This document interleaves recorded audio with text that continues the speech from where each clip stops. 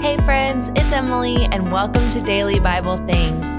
If you're joining in this morning or at the end of your day, let's make space to engage with Scripture. Go ahead and remove distractions and ask the Holy Spirit to help you lean into the full life God created you to live. Now let's take a deep breath and get started. This month, we are focusing on John 10:10 as we head into each week, focusing on the full, abundant, overflowing life.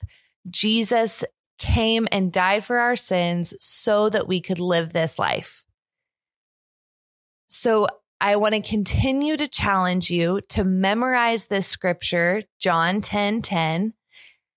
As we go about our day, as we process different parts of the Bible each day this week, focus on that lens of God created you to live a full life and Jesus died so that we could live that full life in a relationship with God.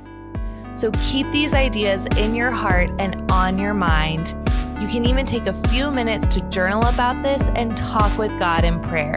Our guided journal linked in the show notes can help you do just that.